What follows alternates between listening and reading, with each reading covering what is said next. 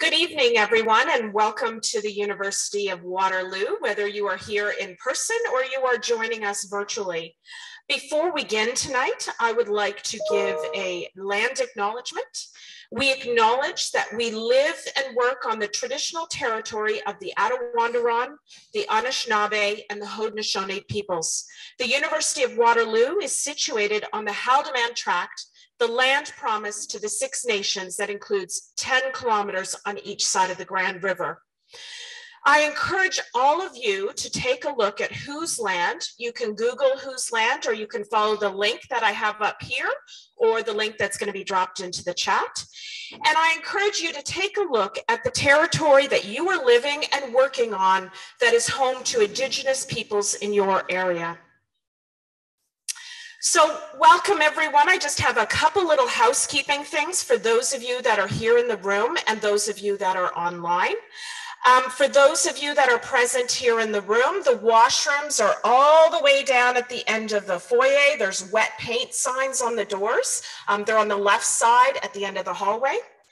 For our virtual guests, we will be recording this presentation, but you don't need to worry about photobombing or having your voice recorded because that is all switched off for you.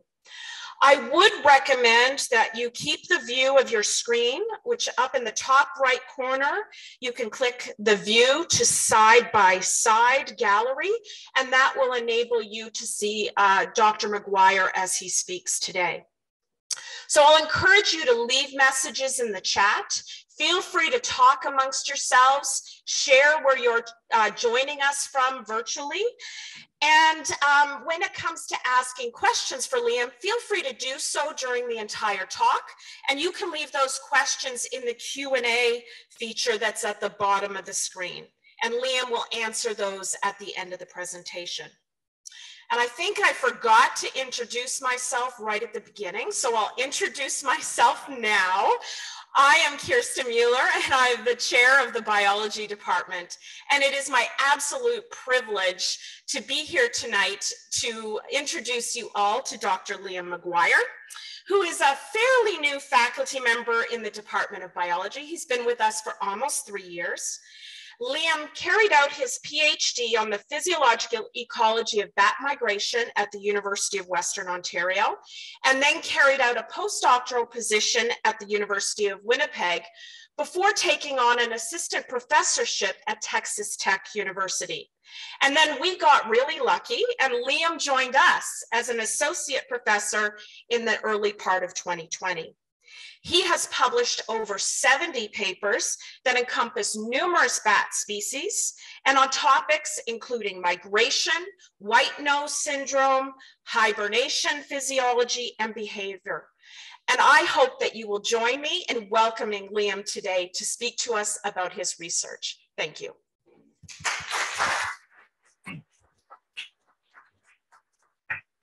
Thank you very much, Kirsten. That's great. So this was an easy ask when I was asked to give this talk tonight. Is the mandate was, can you come just talk cool stories about bats? Like I could do that all night. So I sat down, I started working on this, and I prepared a beautiful 4-hour lecture. Right, so we're gonna hear all kinds of great stories. And then I was told I don't have 4 hours, so I've cut it down to something a little more manageable. But there's lots of fun things in here. First thing I have to do before I really get into this is come clean. I give a title of The Science and Mystery of Bats, which I blatantly ripped off of a book that was recently published by my PhD advisor, Brock Fenton, and Nancy Simmons, who's the curator of mammals at the American Museum of Natural History, The World of Science and Mystery. And it just encompasses perfectly the way I like to think about bats. There's lots of really neat science. I'm going to tell you some of those stories tonight, but there's also all kinds of just fantastic mystery. The more we get into it, the more curious things we find. And this really sort of encapsulates all that. So if the stories I tell you tonight are exciting and interesting to you, go and find the book. The book is absolutely fantastic. Some of the photos that I'll show you tonight are a bit of a teaser for some of the imagery that's in the book, and the stories are all in there. So it's a really, really great thing. I put this photo of this little brown bat up here to start us off with. So this would be a good example of a bat that encompasses that science of bats idea. This is a species that we know a lot about. Little brown bat was at one time probably the most common bat that we have here in Eastern Ontario through much of North America, likely. There's been a huge amount of research on this bat. We know a lot about how this animal works and what it does. But I also picked this photo because this photo was taken my first experience working with bats. This was a photo that we took. So Brock Fenton, my PhD advisor, you're going to see a lot of his photos through here. He's a fantastic photographer, incredibly generous, and lets me use his photos to tell all these stories. I helped Brock get everything set up in an abandoned mine while we were getting ready to take these photos. And this is one of the photos that came out of my first experience working with bats. So it bookends my career with bats really, really nicely. If we jump to the other side, here's the mystery side of things. This is the wrinkle-faced bat. So the other thing you're going to notice as I go through here is bat biologists are not particularly creative people when it comes to naming bats. The little brown bat is indeed little and brown, and the wrinkle-faced bat is a bat with a wrinkled face. But this is one of these animals. I've wanted to meet this bat for a very, very long time. You look at this bat and just, what the heck is going on there? What's with that face? What are they doing? And you know, just recently, people actually started to work some of this out. This is actually a weird bat. This is a Central American bat. They're a frugivorous species, but they do something that not a lot of bats do. Their mating system, they form a lek. So the males, in this case, this is a male here, they find a perch and they wait until a female comes by to check it out, and then they display. They do a song and they try and impress the female. And if she's impressed, then maybe she'll stick around and hang out for a bit. If not, she moves on and finds another male. And they do all kinds of weird things. You don't see it so much in this photo, but they've got a little pouch that can kind of cover their face up. They've got weird markings in their wings and all kinds of things that you wouldn't normally expect on a bat. So they're really interesting species. The most interesting thing that's total wild guess, completely untested, and who knows whether it's actually true or not, but all the wrinkles in the face, what's up with that? And the suggestion is that it might be, this is a frugivorous species. They eat fruit. So maybe when they chomp into a big piece of ripe fruit, maybe this is a bunch of channels that get all that delicious fruit juice down to their mouth. Who knows if that's actually the case or not? But it, you know, to the point of just the mystery and the things that we don't understand about these animals, this is one of them. And so I was actually really lucky, again, with the book ending. I was helping Brock take the photo of that little brown bat when I first got started with bats on the previous slide. I was there when Brock was taking this photo down in Belize when we were down and doing some field work together just this past year. So it's been a long, fun career of traveling around the world with Brock and seeing all these amazing animals. So the plan for today, I want to take that both the science and the mystery side of things and tell you a whole bunch of fun stories about bats. And I figure the who, what, when, where, why is probably the way to do that, right? So we're going to talk about what are bats, what are some of the neat bats, how did they evolve? And I hope by the end of it, I don't have to actually do much to convince you that you really should care about bats. Bats are really neat animals, and there's lots of really interesting things that we can learn about them. So that's kind of my goal for tonight. So let's start with the what are bats question, right? So bats are mammals. They do all the things that you would expect a mammal to. They have fur. They have a high and stable body temperature, what we used to refer to as being warm-blooded, same as you and I. The mothers give birth to live pups. They nurse those pups. They produce milk to nurse the pups. They do all the typical mammal things. But specifically, they form their own order. They're the order Chiroptera within mammals. And this is actually a perfectly descriptive name. Chiro, coming from the root meaning hand, and ptera meaning wing. So bats are the hand wing mammals. And you see that in this beautiful illustration here in the middle.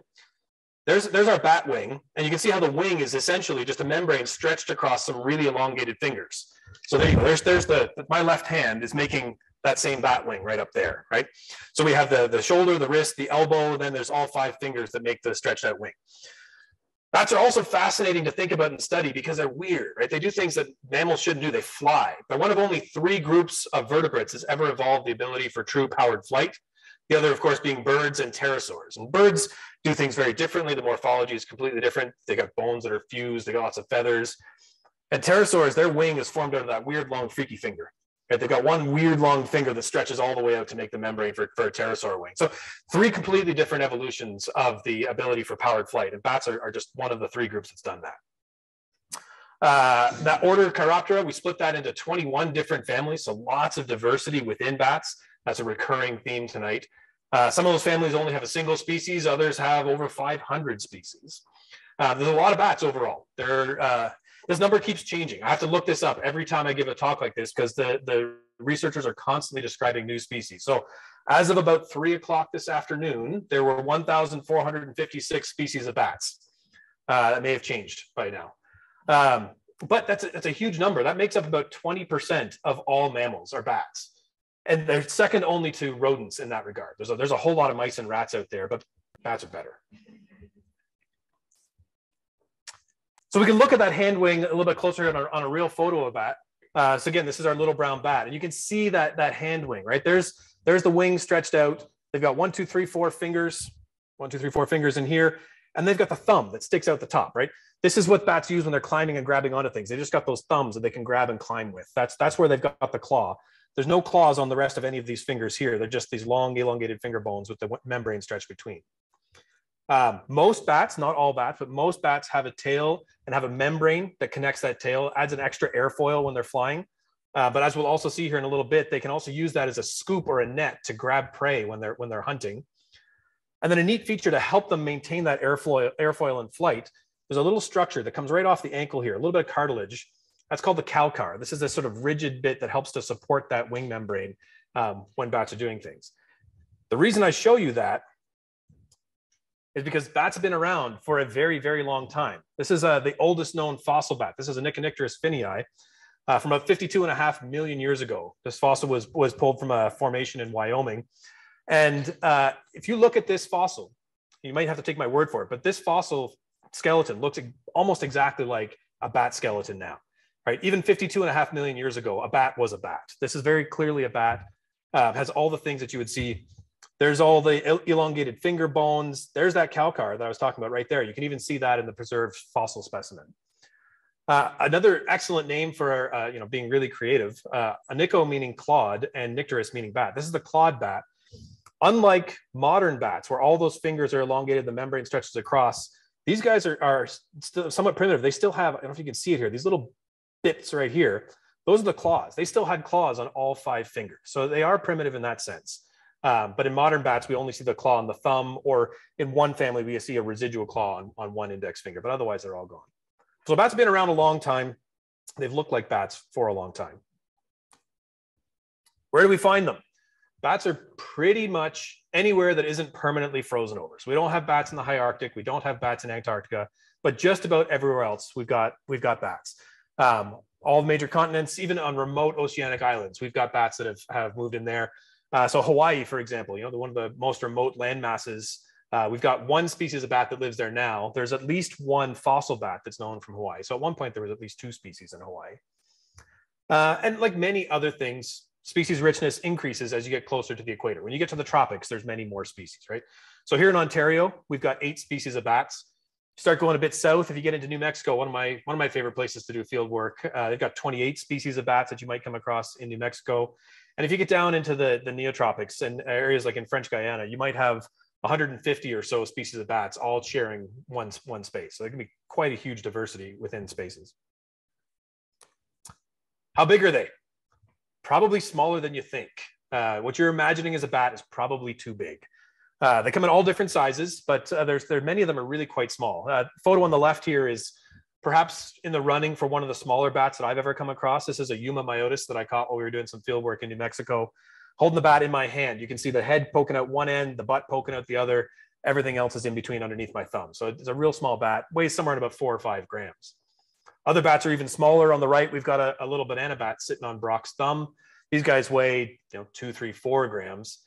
The question of what's the smallest bat? It's actually one we can definitively answer. Smallest bat is Kitty's hognose bat, a species native to Southeast Asia. You can go to Thailand, you can find these guys there, right around about 2 grams. Teeny, teeny, teeny, tiny. Right up there in the running for the world's smallest mammal. It gets into splitting hairs, whether we're talking about size or body mass. There's some shrew people that would get into an argument. Bats are better. On the flip side, there are some bats that get really, really big. This is a trickier one to answer in terms of the biggest bat. There's a couple of contenders that are all sort of in the same conversation. Used to be an easier tiebreak.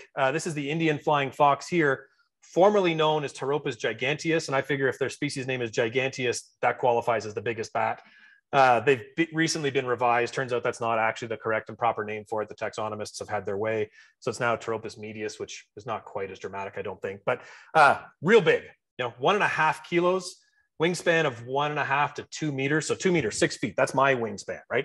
That's a 6-foot wingspan right there. That's how big these bats are. And there's a few different species that are in the running. The Malayan flying fox would be another similarly sized. The black flying fox is another one. There's a few different species that are right up and about this range. And I've been lucky enough to actually get to work with one of them. This is the black flying fox. we were doing some work in Australia where there's a really interesting system there. These flying foxes have certain types of habitat they require. They're a flower feeding bat, a fruit bat, nectar bat. And in the winter, there's only a couple of particular types of trees that flower.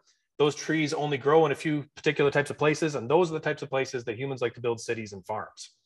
So as it turns out, there's only about 4 or 5% of that original habitat left over. So these bats are missing out on the critical habitat they need in the winter. And many of these bats have now moved into cities and they're living in parks.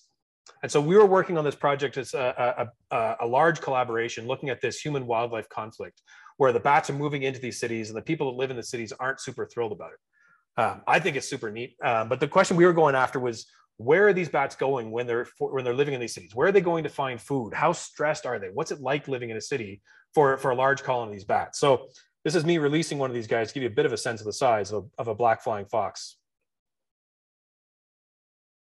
There we go. Camera angle gives it, it doesn't really do it justice, but at one point I was holding one of these guys that had its feet up on my collarbone and its nose in my belly button. So that's the kind of size of bat that we're dealing with here. But they're all packed into these parks in the cities. And you actually can see all these little dark spots up here. These are the other bats up in these trees. That's where they're living. And they squawk and they make a lot of noise. And they really, the neighbors aren't super thrilled about it. I think it's neat.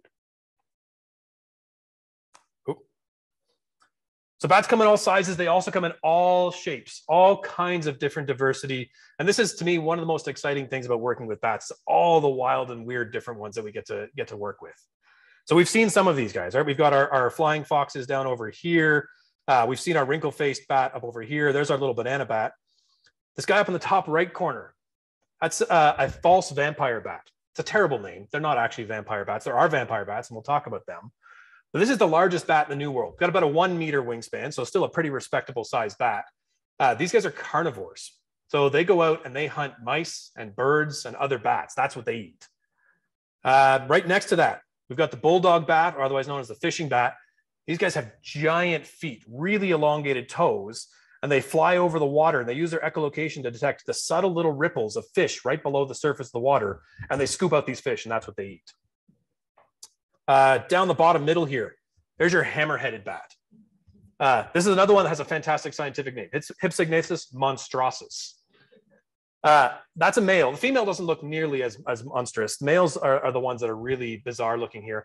That's a big, giant resonating chamber. This is one of the other species of bats that uses this lecking mating system. So the males will each go find their perch, and they'll use that resonating chamber to honk. And the females will come and check that out. And maybe they think that honk is attractive, or maybe they won't go find another bat who's got a nicer honk. Bottom left, we've got the cute little Honduran ghost bat, little white puffball with little yellow ears. They're one of many species of bats that actually makes their own home. They're a tent making bat. So these guys are neotropics. They're down Costa Rica, down that way. They'll go find a big broadleaf plant, get up underneath it and nibble off the ribs of that leaf so that it just sort of folds down and makes this nice little tent that 5 or 6 or 8 of these bats can all line up in that tent and have a nice sheltered, perfectly safe place to hang out for the day. Top middle, one of my favorite bats, that's our hoary bat. This is a bat we have here in Ontario. I'm going to talk a little bit about them later on, but they're a migratory species. So they're here in the summer and they fly south for the winter, which makes them really neat. Other bats in here, we're going to talk about in some more detail because we can't just look at a quick little picture. We got to get into it. So we're going to talk about sucker-footed bats and vampire bats and nectar-feeding bats. Sucker-footed bats is one of the most amazing convergent evolution stories. So on the left, I've got a photo of Spix's diskwing bat. This is a New World species, neotropics. They roost in furled up heliconia leaves. So as the plant grows the leaf, it's this tube of a leaf, and eventually the leaf kind of opens up. While it's still just in that tube form, the bats go in there during the day. That's where they go and spend the day. How do you hang on to a slick surface? You get suction cups on your wrists and ankles, like literal suction cups. Top right there is an image of the close-up of the suction cup of these bats. They get in and stick onto the inside of that leaf. Absolutely amazing. Even more amazing, they're not the only bats that have figured this out. Completely different family. Over in Madagascar, we've got sucker-footed bats that have come to the same solution to the same problem. Also living in furled up leaves, also with suction cups on their wrists and ankles. Very slightly different. In this case, they're not proper suction cups. They're using a method called wet adhesion. So In the same way you can take a piece of wet paper and stick it onto a pane of glass and it'll hold, that's what they're doing with these pads on their wrists and ankles to hold on to that surface. But the same basic solution to a same common problem in two completely different groups of bats is just absolutely amazing.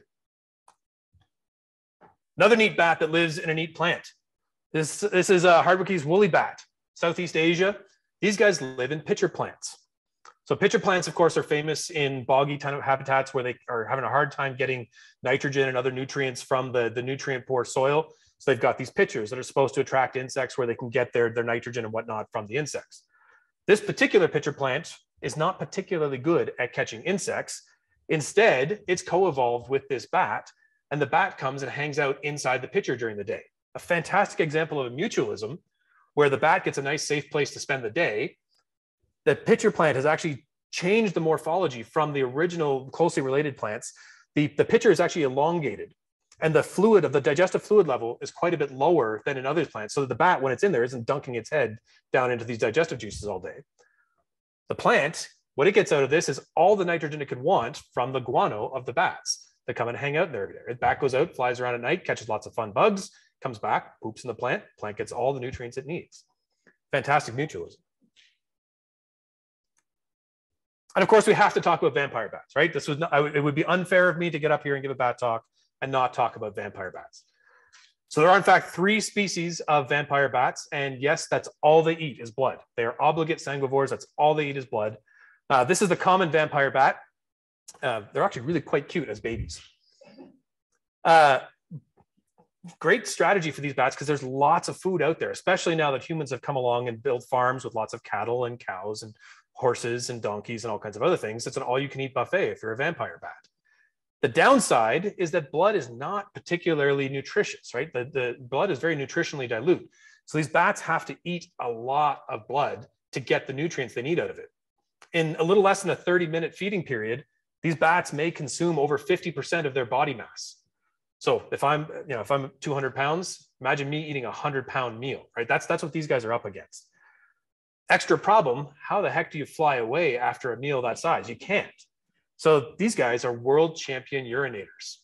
Within a minute or so of starting to feed on that blood, they're already urinating out the excess water. They've got amazing kidneys that can filter all the nutrients out and get rid of all that excess water so that they don't have to carry all that extra weight around so they can get away at the end of the meal. Unlike the vampires of TV and movies and whatnot, these vampires, and incidentally, vampires from TVs and movies are named after the bat, not the other way around. They don't bite and suck. They've got fantastically sharp incisors. They make a real precision incision. They've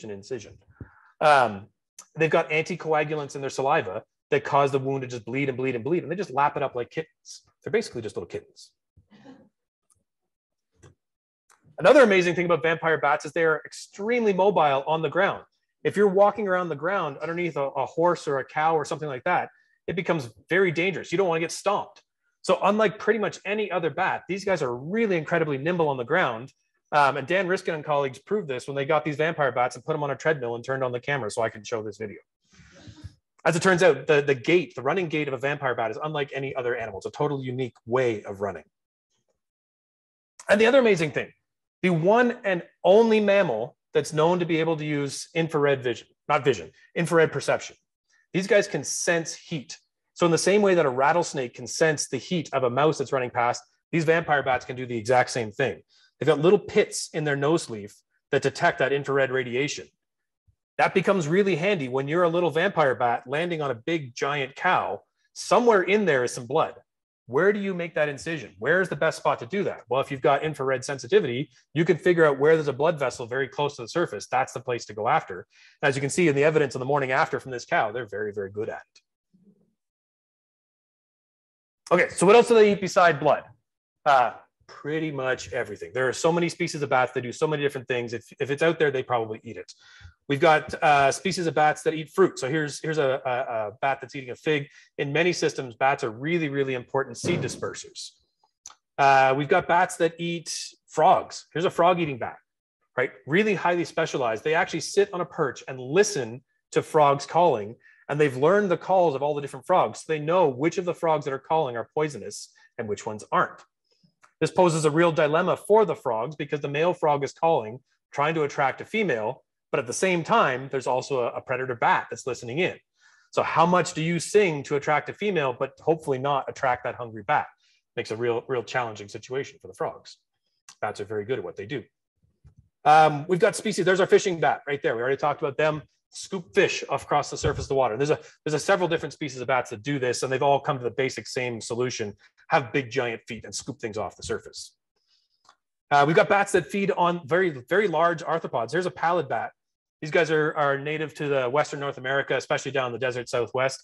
They think scorpions and centipedes are absolutely delicious. Better yet, they're actually immune to the venom of scorpions and centipedes. So they can hunt these guys and not worry about getting stung. We've got many bats, and certainly any bats that we've got in any temperate regions are eating insects. So we're going to talk a bunch more about that. But the other one I want to talk about right now is bats that feed at flowers. We have a whole bunch of bats that are basically the nighttime equivalent of hummingbirds. One of those is Pallas's long-tongued bat. So again, with bat biologists not being particularly creative, Pallas's long-tongued bat is indeed a bat that has a very long tongue. Very good for getting down deep in the flowers and getting that nectar. But it's better than that. Watch the video. At the very end, you see all these little feathery projections that stick off the tip of the tongue so they can grab lots of nectar volume in each sip, right? They'll come up at nighttime and they'll hover in front of these flowers the same way a hummingbird would and stick their nose right in there and lap up all this nectar that's in these flowers. And there's actually a whole whack of different flowers that have co-evolved with these bats. So they actually flower at night. They produce nectar at night. The bats are the main target for these bats in terms of the pollinators for these flowers. In some cases, that coevolution has gone to absolute extremes. I love the name. This is a tube-lipped tailless bat. I guess it has lips like tubes and it has no tail. These guys are native to cloud forests in the Ecuadorian Andes, and they have co-evolved with this one flower. This is Centropogon nigricans, is a flower. They are the sole pollinator for this flower. They're the only animal that can get down and get the nectar out of this flower because the flower has got to be so long and the bat's got so long. This bat has the world record for the longest tongue of any mammal.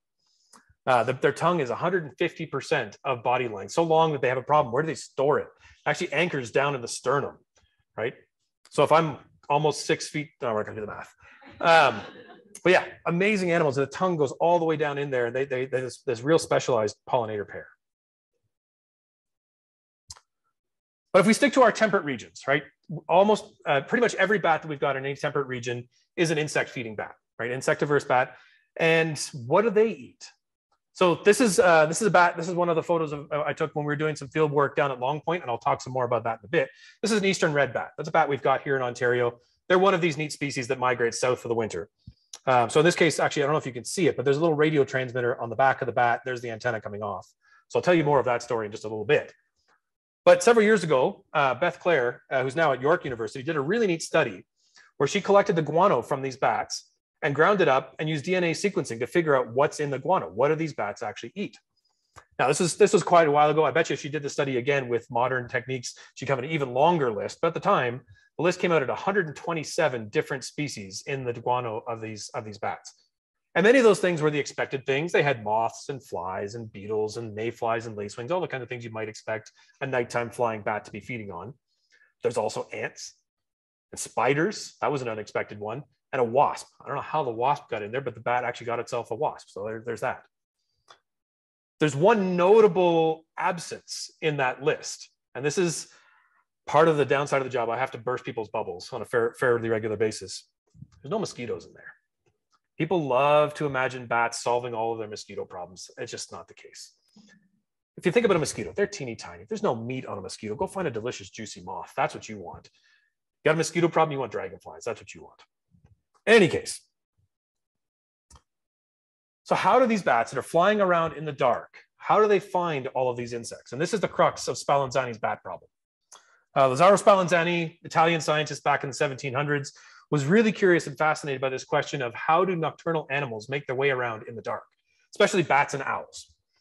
So Spallanzani went out, got himself some bats, got himself some owls, brought them back to the lab, covered all the windows up so it's pitch black, hung a whole bunch of chains from the ceiling.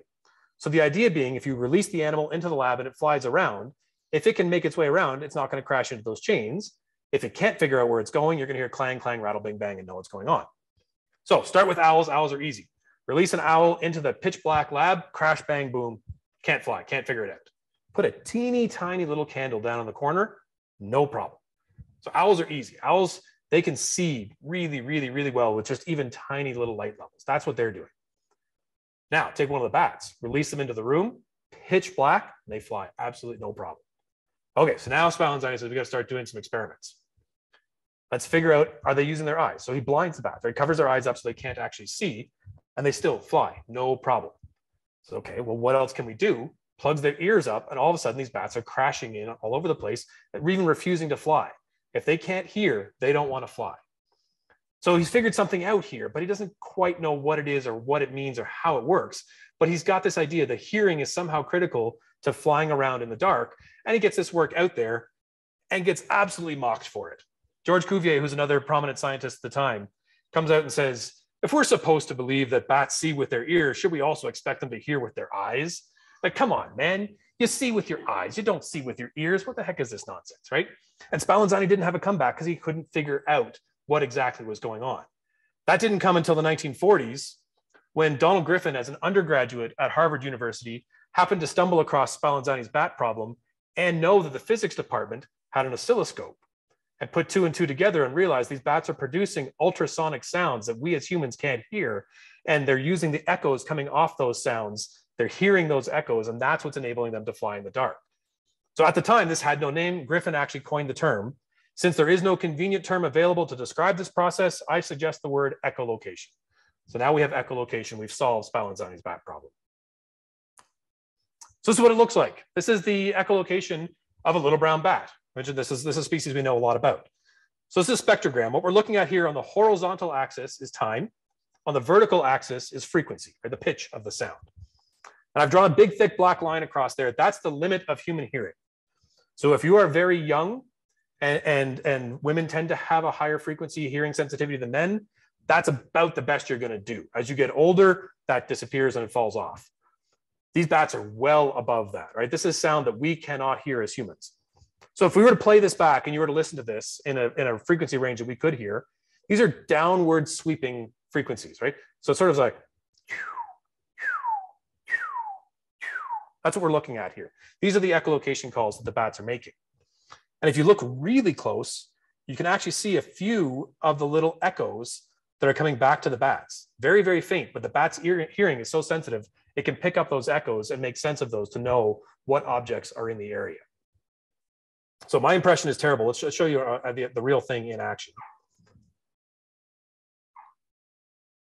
So this is a Mexican free-tailed bat, a species I've been fortunate enough to work with, a really, really neat animal. Nick Ristoff managed to convince a couple of these bats to fly in a wind tunnel so we could take these videos. So you're seeing the bat fly along. This is now filmed in infrared. So as far as the bat's concerned, it's pitch black, and it's been slowed way down so we can actually hear the echolocation of the bat. That's echolocation in action. Mexican free-tailed bats are a species that people have been particularly interested in because one of the things that they do is roost in absolutely huge colonies. So working in Texas, there's colonies of Mexican free-tailed bats living in caves in Texas that have millions and millions of these bats. I was fortunate enough to spend some time working at some of these caves. This is Frio Cave in Texas. This is the emergence. It takes hours, like 4 or 5 hours for all the bats to pour out of this cave. There are somewhere in the neighborhood of 10 million-ish bats, because how the heck do you count? I mean, you can try and 1, 2, 3, who knows, right? There's a lot of bats. And one of the questions that people have asked is, okay, when all these bats are flying out, echolocation works great when there's one bat and one target, it's flying by itself. But the other aspect of echolocation is these bats are absolutely screaming. It's really, really loud for many species, and this is one of those. So imagine flying, and imagine if we all got up right now and just ran out that door, all screaming at the top of our lungs. Let's not do that, but you can't make any sense of it, and yet these bats seem to be doing it, except that they don't. If you get, people have gone in since and set up high-speed cameras. If you watch this in slow motion, those bats are crashing into each other all the time. They're just really good acrobatic flyers. They can recover and they can keep moving. They're more or less just following taillights, following the crowd on their way out. They stick in a nice tight column though, because there are lots of predators that know that these bats are going to come out every single night. So we'd be getting there and setting up and getting ready to go. And there's a great horned owl, and there's a peregrine falcon, and there's a red-tailed hawk, and they're all ready to come and have their dinner, right? So it's a really neat system to work in. Okay, so echolocation allows these bats to make their way in the dark. They can travel around, they can find where they have to go. How do they find the prey? It gets even more sensitive. So here we've got, in this video, this little white blob, which will turn into a moth in just a second. This is a moth that's tethered to a piece of thread. We're gonna have a bat that's gonna come in this case, an eastern red bat is gonna come in and attack and eat this moth. You're gonna hear the echolocation. So you hear the echolocation calls, same as before. This is filmed in infrared. So as far as the bat's concerned, it's pitch black and it's slowed down so we can hear the frequencies of the echolocation in the audible range. And the bat's gonna come in.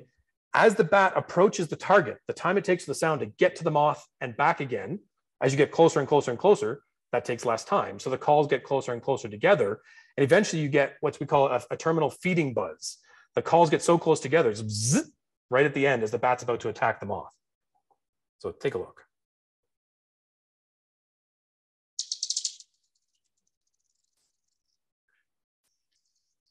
So you hear that feeding buzz. Let's do it again. This is too cool.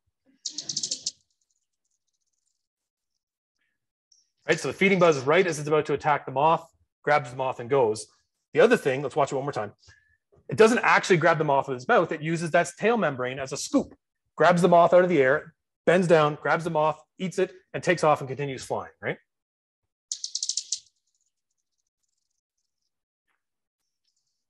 Little somersault and keeps on going. So this works really well, right? Bats can find their prey in the dark. They can hunt these moths, absolutely no problem. Moths, understandably, aren't so thrilled about this. Over evolutionary time, many of these moths have actually developed ears. So they can now hear the bats coming. So this is strobe photography. All these little dotted bits here, this is a strobe light photograph. So that's a moth, and you're seeing it as it's moving along its flight path. What's happening here is the moth's flying along, and then we play a playback call of an echolocating bat. In this case, it's fairly quiet, suggesting the bat is quite far away. That's played back at where the arrow is. So in both these cases, the moth's flying around doing moth things. Uh-oh, the bat coming. I don't think I want to be here anymore. Let's just head off out of the way. So for the bat, that bat may never encounter this moth because the moth heard the bat coming and moved off to a different area where it might be a little bit safer. So that works well when the bat's farther away. But when the bat gets close, just gradually veering off is not going to cut it. In this case, the playback is quite loud, suggesting the bat is very close, and these moths go berserk, just plummeting to the ground, total erratic, evasive maneuvers, trying to escape that attacking bat. So you can do this yourself. Next summer, it's too late this year. Next summer, go and find yourself a street lamp where there's a whole bunch of bugs flying around that street lamp. If you can get your hands on an electronic dog whistle, that works great. If not, just take out your keys and jingle your keys. Jingling keys actually produces a fair amount of ultrasound, and the moths that have ears will hear that ultrasound and you will see them go berserk. So you'll be able to tell right away when you jingle your keys, which of those moths have ears and which don't. The ones that don't are dinner. So most bats echolocate in the range of 20 to 50 kilohertz. That's the frequency of their echolocation calls, which not surprisingly then means that most moths have hearing in the range of 20 to 50 kilohertz. The moths can hear the bats that are coming. This sets up what's referred to as the allotonic frequency hypothesis. Allo meaning different, tonic meaning sound. So if these bats can produce sound at a different frequency from what the moths can hear, then they will be able to go and attack these moths and the moths will never hear them coming. And this is borne out in a number of systems, but this is an example from a community of bats in South Africa. What we've got here is the frequency on the horizontal axis that the bat echolocates at, and the vertical axis is telling us what proportion of that bat's diet is made up of moths. So those bats that echolocate at the frequencies that moths can hear, that 30, 40, 50 kilohertz, they don't eat moths. They eat other things that don't hear them coming. But as you start to get out of that frequency band where the moths can really hear, now we start getting more and more moths in the diet. And if you get way out, so this species out here becomes a moth specialist. Moths cannot hear this bat coming, and they make up about 60 or 70% of the diet of this bat. The moths have no defense against this bat. The bat can go and just chow down and have a great time. So this sets up the bat-moth arms race, right? Over evolutionary time, the bats want to eat the moths don't want to get eaten, and we go back and forth and back and forth and back and forth and back and forth. So here's a couple of bats that have figured out that allotonic frequency situation. We've got spotted bats, are found out in Western North America. They've got an echolocation frequency that's actually audible, 10 kilohertz. I've never been lucky enough to actually meet one of these bats in person, but I've fallen asleep camping in the desert, listening to them fly overhead. You can hear them, ping, ping, ping. That's the best way to know if they're around, is just listen. You can hear them. They're audible, but the moths can't hear them. On the flip side, we've got a trident bat here, so-called for that little trident nose leaf they've got. They've gone the other way. They've gone to extreme high frequencies. Again, the moths can't hear them. These guys are moth specialists. Okay, so what do moths do? They don't want to get eaten. Many of these moths then, they eat pretty noxious plants in the caterpillar phase when they're larvae, right? And they incorporate some of those toxins. You know the idea from monarch butterflies, right? Monarchs are toxic. Same basic idea for a moth. For a monarch, it works great because they're brightly colored. You can see, oh, I shouldn't eat that. It's toxic. It's nighttime. It's dark. How does the moth let the bat know that I taste really bad? These moths have evolved to produce ultrasounds. They can send a warning signal to let the bat know, hey, you don't want to eat me. The moths have ears. They hear the bat coming. They produce a sound back to the bat. Hey, you don't want to eat me. So this is the sound producing organ over here. This is the timbal. It's basically like running your fingers across a comb, except that it produces ultrasonic frequencies.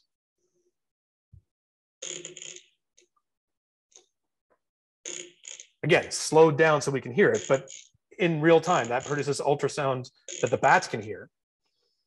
So now we've got one of these moths that can produce sound back at the bats that's tethered, and the bat's going to come in.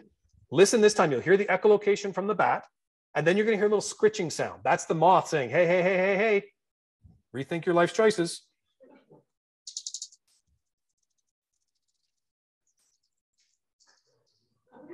Smart bat, right?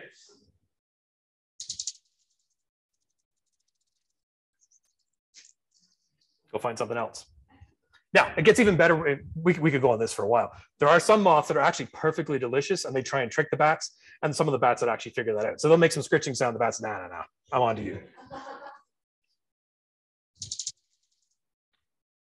One more moth that has gone to absolute extreme. This is Grote's Bertholdia. This moth has gone totally off the deep end in terms of the sound that it produces back at the bat. In this case, they're not producing a sound to warn the bat. They're producing so much sound, they actually jam the bat's echolocation. So here's the bat echolocating, right? Call, call, call, call. Moth gets involved, and it produces this just total wall of sound. So now the bat's still echolocating and trying to attack the moth, but it's interfering with the echolocation. And the bat can't quite position the moth in space, still tries to attack, and just barely misses it. You'll hear it.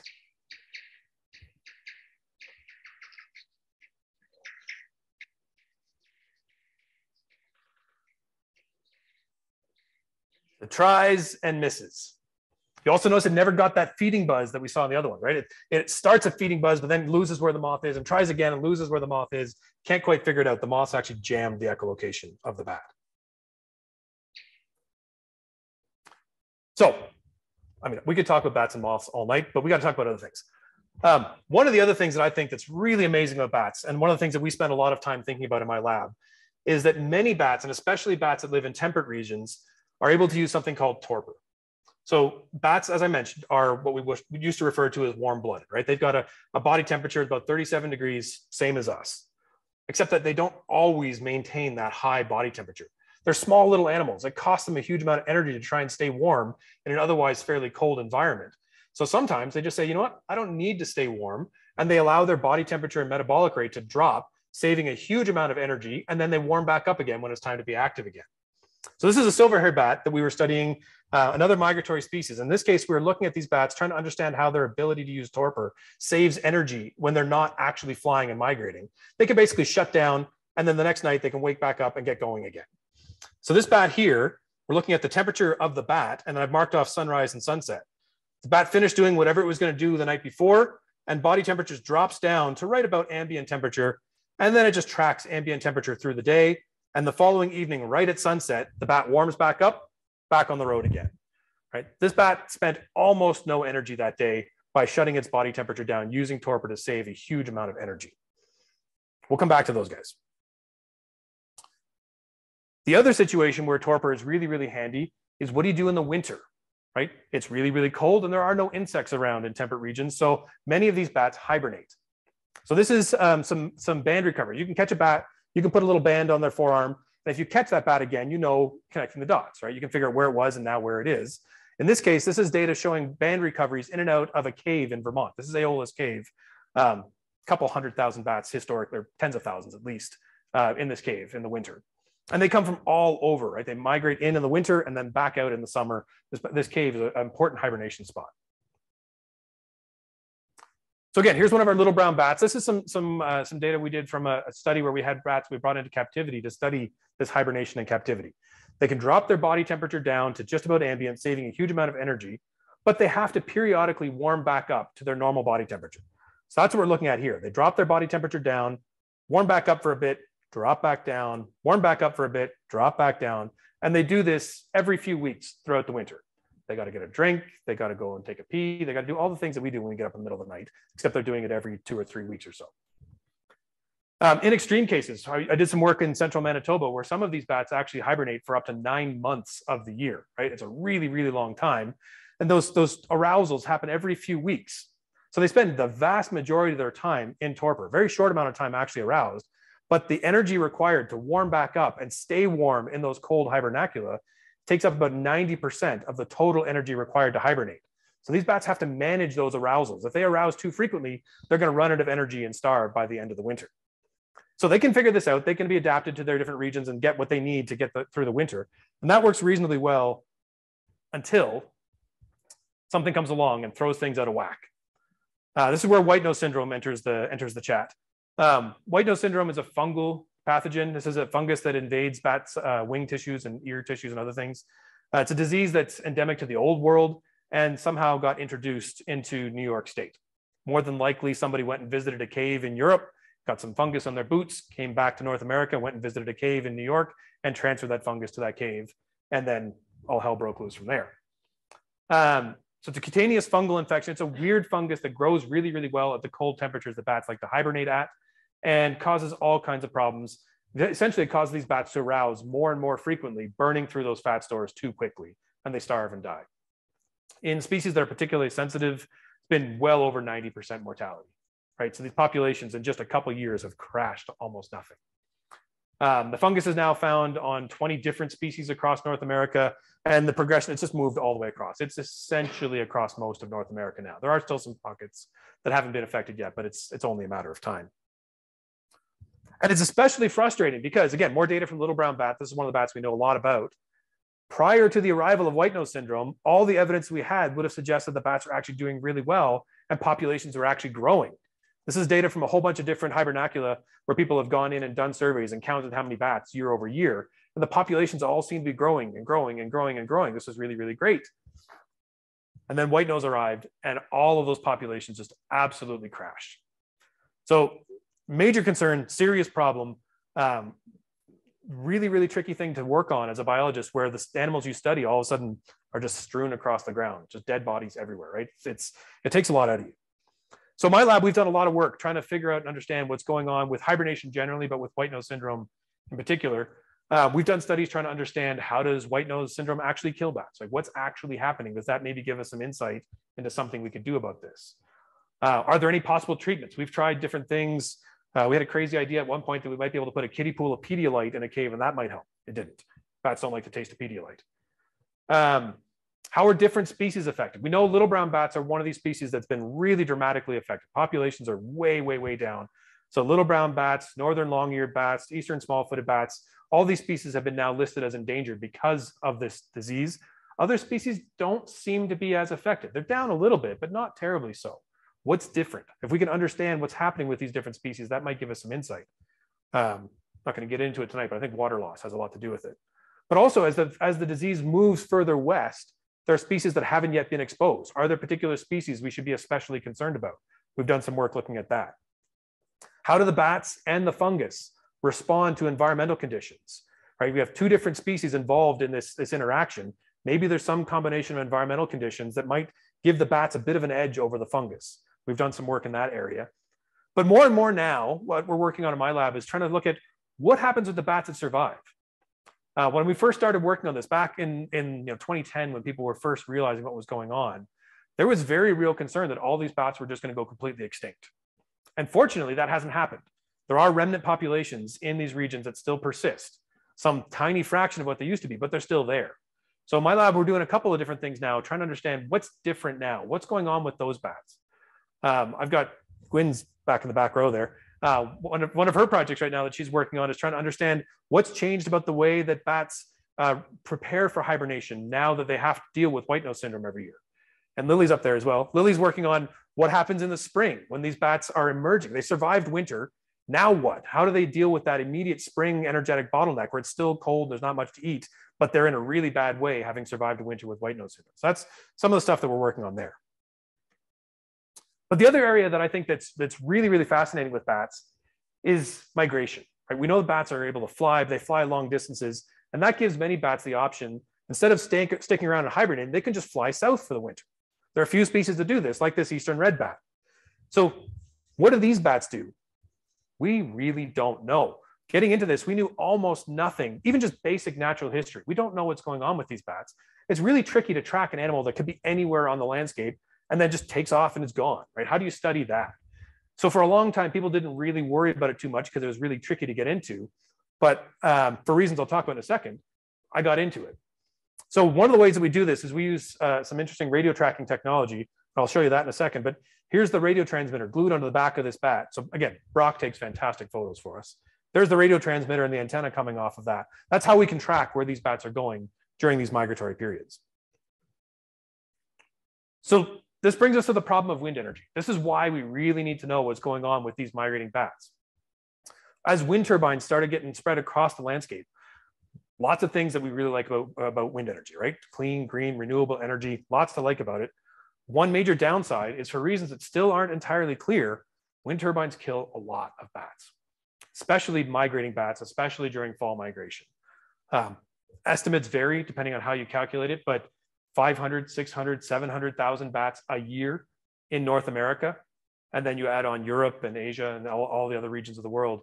There are huge numbers of bats that are killed by wind turbines every year. Is that a problem? We have no idea because we know nothing about these bats. So I was involved in a group that was coordinated by the US Fish and Wildlife Service, where we all got together and said, okay, let's figure out what we do know and try and figure out, is this actually a problem? Let's take the best available evidence we've got, and we can do a bunch of modeling scenarios to see what's the realistic scenario here that might be happening. Much like white nose syndrome, and all to our more frustration, if we don't consider the mortality from these wind turbines, our models actually suggest, in the blue line here, that the populations are actually increasing over time. Suggest these bats are actually doing quite well. But when you start layering on a couple 100,000 dead bats every year, the population, the red line here, starts to decline very, very rapidly. So we ran a whole bunch of different modeling scenarios to account for things that we did or didn't know. And the most likely model outcome was that we're looking at about a 90% population decline in these guys over the next 50 years. That's a scary number. The scarier thing to me is that in every single modeling scenario we ran, except for the absolute most optimistic scenario, we get essentially the same answer. So if we take the absolute best case scenario and we assume that everything is well with the world, then maybe these guys are okay. Every other way we look at it, there's a real problem here that we need to figure out what's going on. So one of the ways that we're doing that is looking at how these bats are moving across the landscape, where they're going, where they're moving. And the way we're doing that is using this, what's called the MODIS wildlife tracking system. So this is an open source collaborative network that I'm involved with. When I first started working with this, there was 5 towers just down here in Southern Ontario. It's grown hugely. There's now over 1,500 stations in over 30 different countries. Each one of these towers is a radio tracking antenna tower that's listening for anybody's animal. So if there's an animal that's got a radio tag on it, that tower is listening for it. So if my bat shows up at somebody else's tower, then I will get that information. And if somebody else's bird shows up on my tower, they're going to get that information. So now we can track these animals all across movements across the continent. So if you got a chance, go check out modis.org. There's some really, really neat stuff there.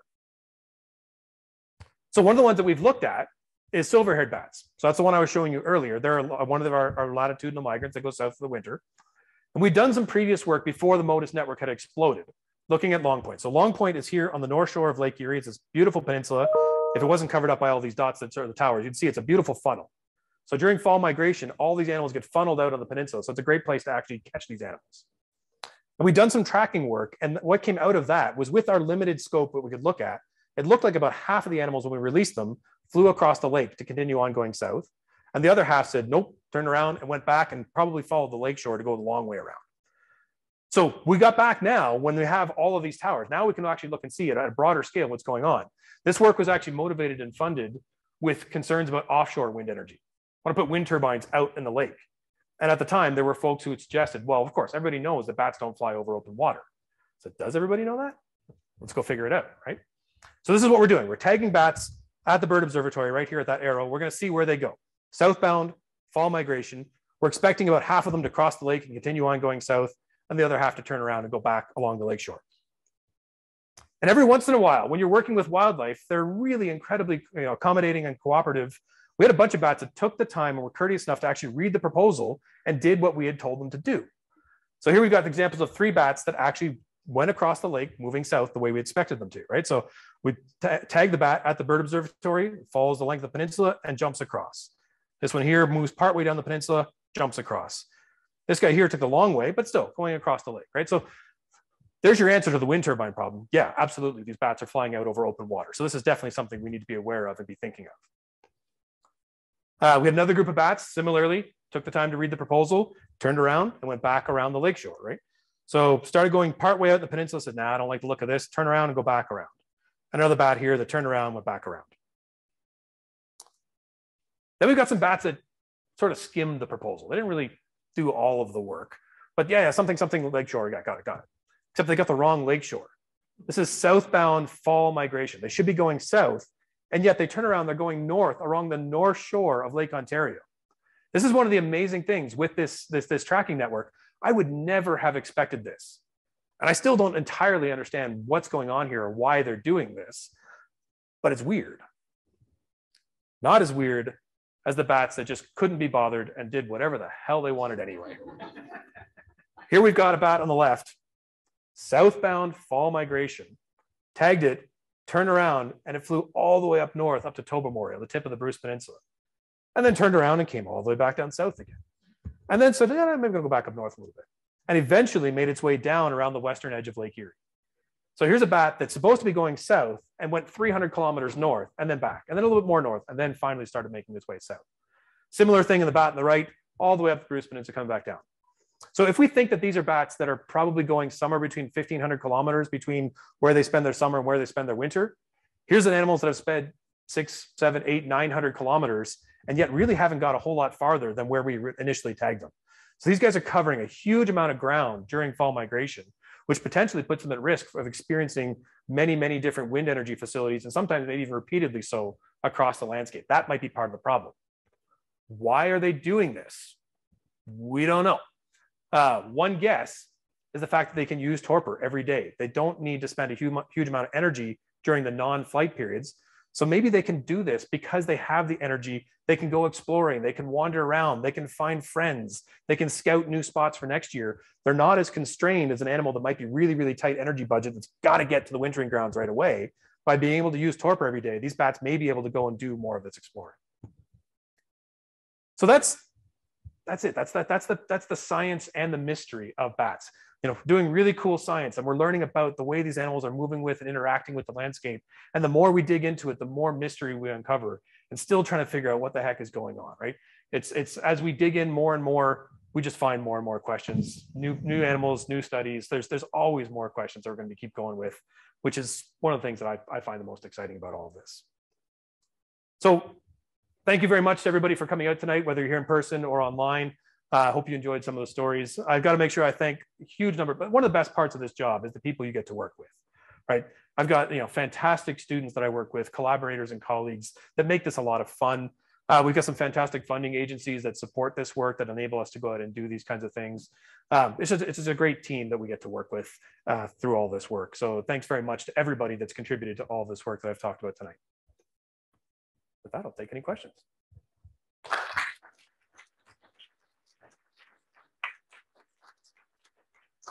Thank you. Oh, is my mic on? Okay. Thank you. So that was great, Liam. I think my favorite bat is the pitcher plant one. I probably could have predicted that. Okay, so we have time for questions now. I do see we have a couple that are in the chat, but first I'll open it up to the room here. Are there any questions from anyone in the room? Yes.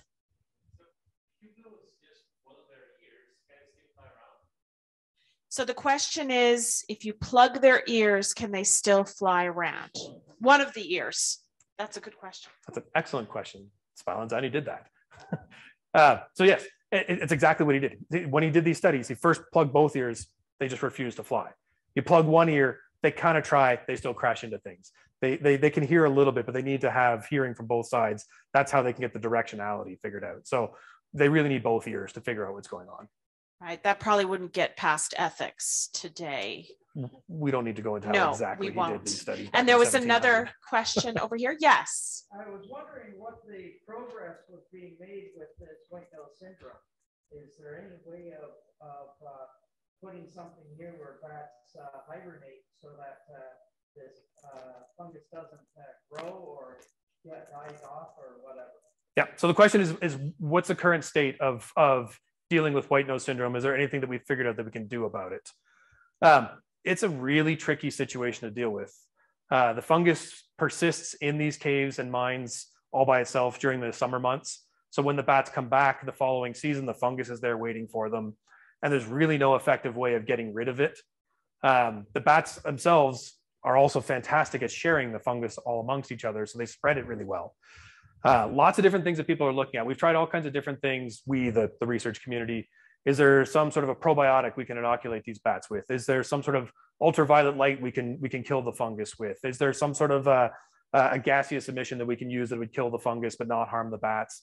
Can we feed them Pedialyte that might enable them to survive some of the worst symptoms of this?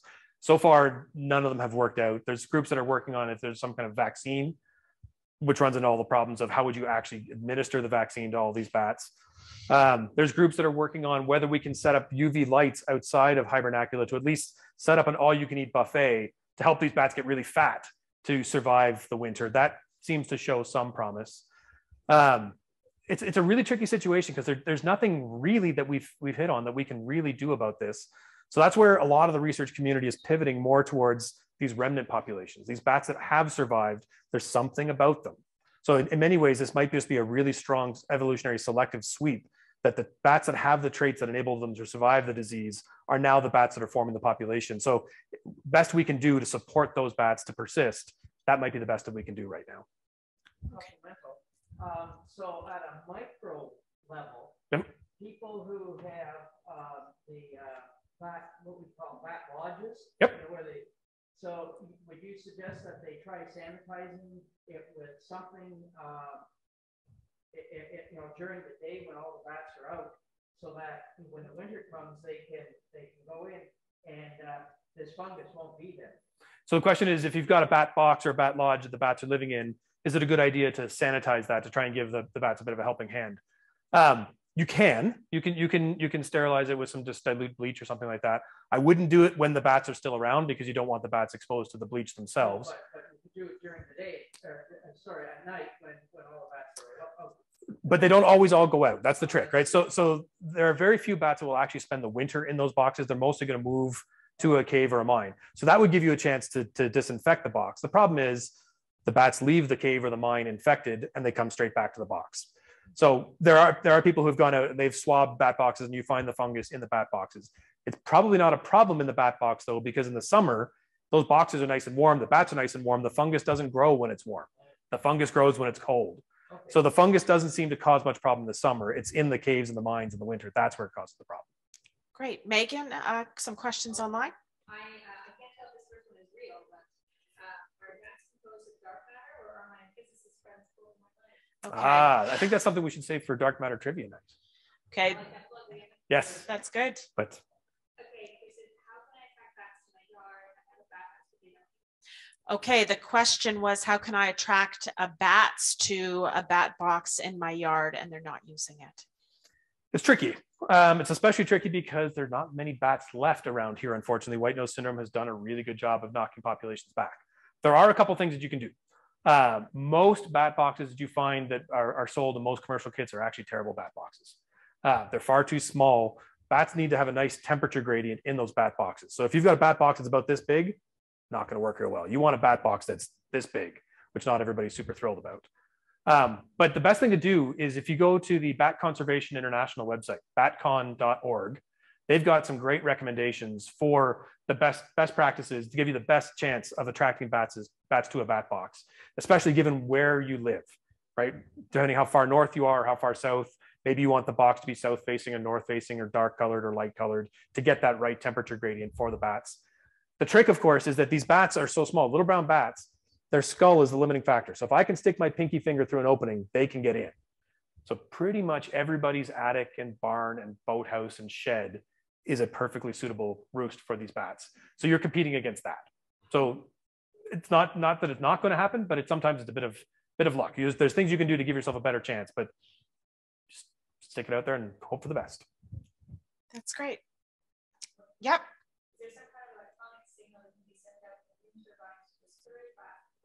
Okay, so the question is, are there sounds that can be sent off from wind turbines to prevent bats from hitting them? Yep. So this is an area of active research right now. There are folks that are looking at this kind of active mitigation. Is there some kind of an ultrasonic pulse that we can broadcast from these wind turbines that might deter the bats? Some promising results, some mixed results. The problem is the ultrasonic frequencies that the bats can hear attenuate really, really rapidly in the atmosphere. They don't transmit over long distances, a few meters at most. So probably by the time the bat's going to hear that signal, they're already too close to the turbine. What's also promising, though, is more operational mitigation. So first of all, bats aren't flying during the day. Run the turbines, no problem. Bats aren't flying when it's super high wind speed. It's too windy for them. Run the turbines, absolutely no problem. When it's lower wind speeds, when the bats might be more active at night during fall migration, that really narrows when we have an issue. There's groups now that are working on putting a bat detector on these wind turbines. And when they start detecting some critical threshold of echolocation calls, then they shut the turbines down for a block of time until those bats pass through and then fire them back up again. So there are ways of reducing mortality dramatically. So the problem right now is working with industry to actually get them to implement these things. This has become a policy issue, not a science issue.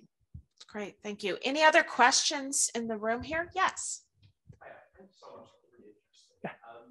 I was wondering, you said about how the noises they make start off high pitch and then go low pitch. Is there a reason?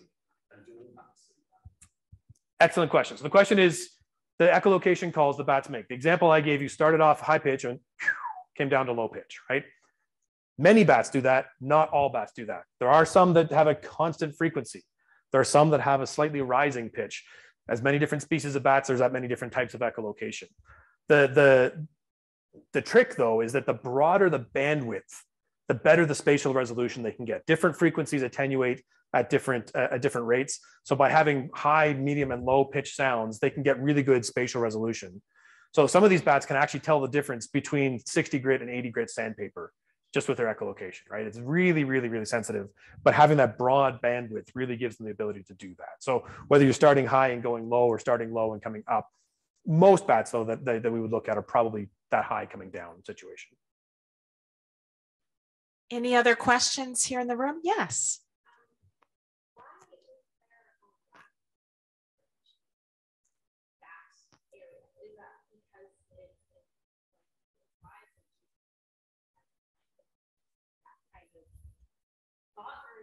There's some other reason why comparison to other spaces of biology it's lacking. So the question is why is there seeming a lack of research about bats? Is there something about the nature of bat research or something that makes it tricky? So I would actually argue there's actually quite a lot of research. We were just at a conference this summer for the International Bat Research Conference, and we had 600 and some odd bat biologists from around the world that came out to share their research. So there is a fantastic community of bat researchers, but there are practical challenges. Bats are out at night. They're hard to find. They're really hard to catch, many of them. The species like little brown bats that we know where they roost, we know where they live. They live in places where there are people who have active research programs going on. We know quite a lot about them. There's a real paucity of research in the global south.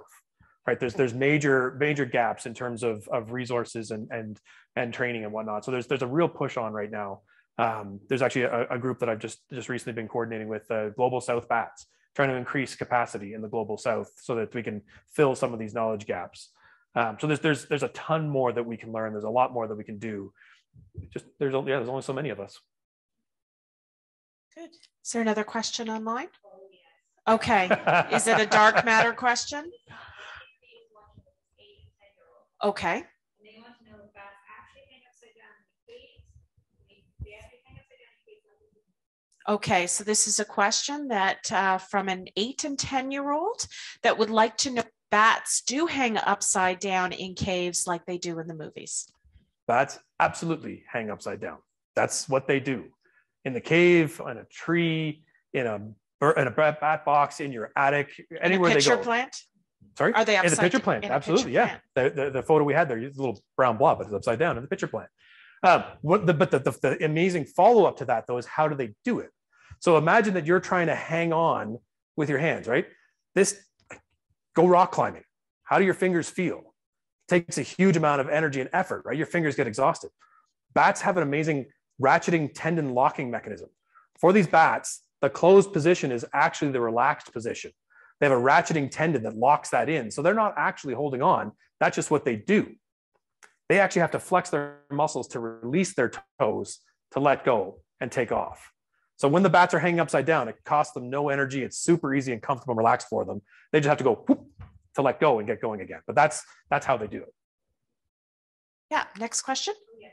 Could these facial features serve the same function as the ear structure and affect the reception of ultrasound? So the question was, could the facial features have the same impact as the ears and affect how they're hearing that sound? So we got bats like our ghost-faced bat here. There's all kinds of weird things going on in the face. I assume this is the question, right? Why the heck does this bat look like this? I think that's kind of where we're going, or the nose leaf on some of these bats. So the facial features are not so much thought to affect the reception of sound so much as the production of sound. So can we use the features around the face and around the mouth to actually focus the echolocation beam on the target? And then they've got really flexible ears. They can actually adjust the shape of the ears. They've got a big tragus that can help to focus and capture the right frequencies of sound. So the facial features are helping to send the outbound signal, and then the weird structure of the ear, that's a weird looking ear, right? So the ears help to actually get the right sounds coming back again. So they're both working in combination. Could it also be that female bats might like some of those facial features? I mean, I wouldn't put it past them. Okay. The tricky thing though is that it's for bats, it's dark most of the time. So visually what they see is probably not most of what they're making the decision on. So we've got bats that I should have told you about sackwing bats. Sackwing bats are another really, really amazing species. Males actually have a little weird pouch in their wing, and they put saliva in there, and they put urine in there, and they put feces in there, and they ferment it all together. And it makes this glorious cocktail that drives all the lady sackwing bats crazy. To the point where the male sackwing bats go out and they sing, which attracts these females in, and the male actually flicks his wings, and some of that delicious juice flicks out towards the females. And then she says, oh man, I got to go and hang out with this guy some more. And the males form a harem based on that. This is why I love biology and evolution. I told you this was a 4-hour talk when I first put this together. I can really see that. Any other questions? Yes. Okay, comment from the audience. That's the most romantic thing they've ever heard. Yes.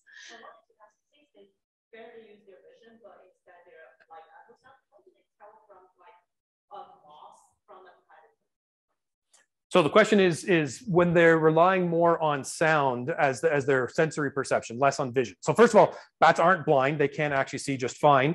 Some species can see quite well, but in the dark, they do rely on sound mostly. How do they tell a potential prey item separate from a predator or a brick wall, for example, right? So part of it is just the resolution of the echolocation. They can tell just by shape that something is about the right size and about the right shape. They can also tell that it's moving. And there are some bats that actually are able to use the Doppler effect. So they can actually tell if there are flapping wings. The returning echoes get a little bit higher frequency, a little bit lower frequency, a little bit higher frequency, a little bit lower frequency. So they can actually pick up on flutter. And so they can tell a leaf that's just kind of dangling on a branch from a moth that's fluttering its wings in a really crowded space. That's amazing. Another question from online? 2 more?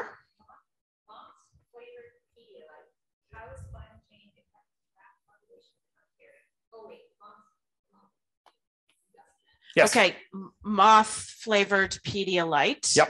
So when we did that study, we decided we didn't really want to be feeding bats the super sugary Pedialyte that you might feed to your kids if you were nicer to them. You can get unflavored Pedialyte if you want to be mean to your kids, and that's what we used. If you've ever tasted it, it tastes awful, so I don't blame the bats.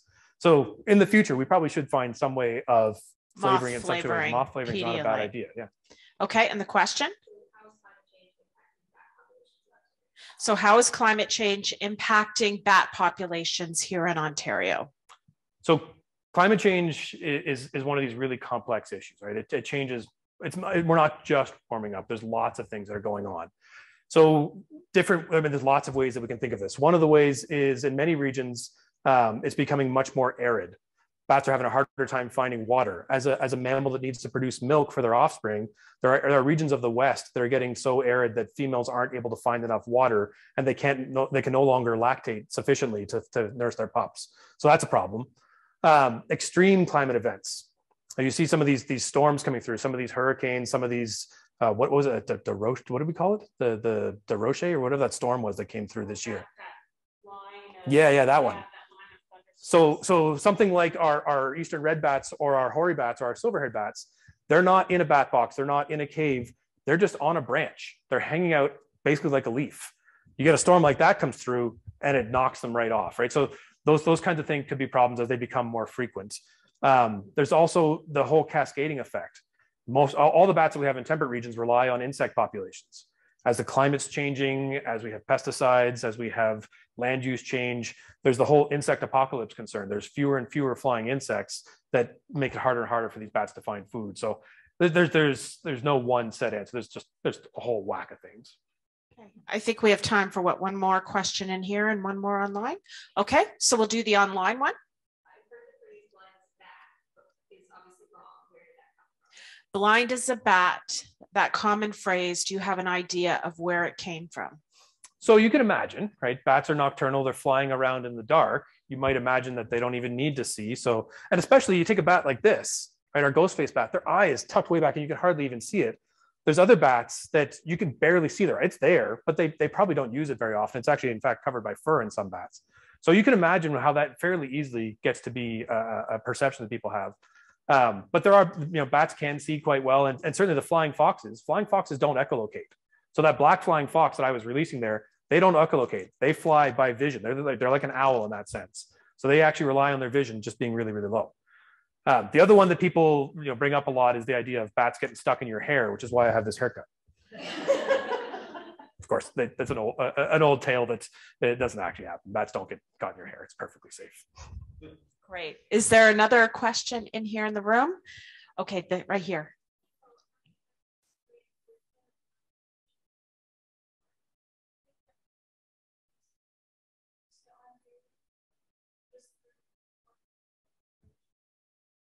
So the question is, with climate change, are there species that are going to be expanding their distribution, bat species expanding into places like here in Ontario? Yeah, I think certainly we will see that. We don't have any documentation of that yet, but I think it's almost certainly going to happen. For many of these species, they're limited in their northern range distribution by the environment. So little brown bats, there's a really neat study that does a bunch of climate models and says that if you find the isoline of certain temperature, that's about as far north as they could go. And sure enough, you can go and you find the northernmost known records of hibernating bats, and they follow that line almost perfectly. So as that line shifts, you would imagine the bats could expand their range out. As you saw that image of the bats migrating in and back out, they can cover a whole lot of ground. 400 or 500 kilometers is not out of the question for some of these bats. So there's easily potential for these bats to make these big leaps. I would even go so far as to hazard a guess as to what the species would be, the first one that would come in. I would imagine that Indiana bats are going to be the next species that might show up in Ontario. They're in Pennsylvania, they're in New York, they're in Michigan. Never been documented in Ontario, but I think it's only a matter of time. That's great. Thank you very much, Liam. This has been great. Thank you. Thank you. You heard it here, folks. Indiana bats are the next one coming to Ontario, so stay tuned for that.